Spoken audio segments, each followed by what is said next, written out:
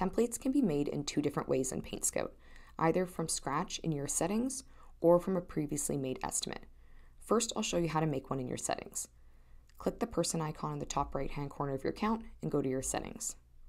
From here, navigate to your template section and click to add a new estimate template.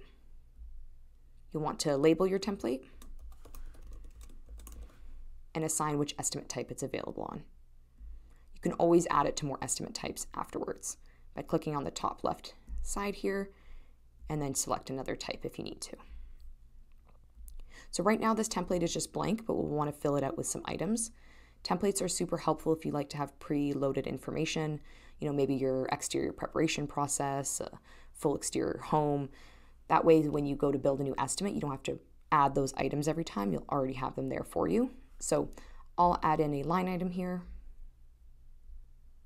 as well as one side of the home.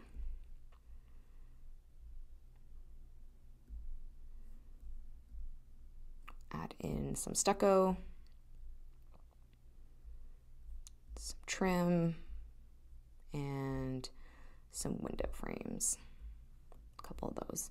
Keep in mind the dimensions and the quantity of items doesn't really matter too much at this point because you'll be able to adjust it when you use this template.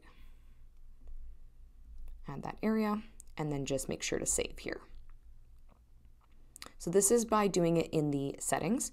You can also build a template from a pre-made estimate. So for example, I'll go to this one over here.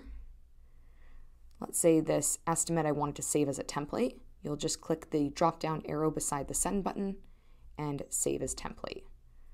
Add a label here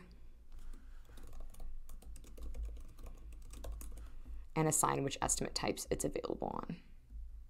Interior and cabinets. Now we've saved that guy. Once you're ready to build a new estimate, you'll then have those templates to select from.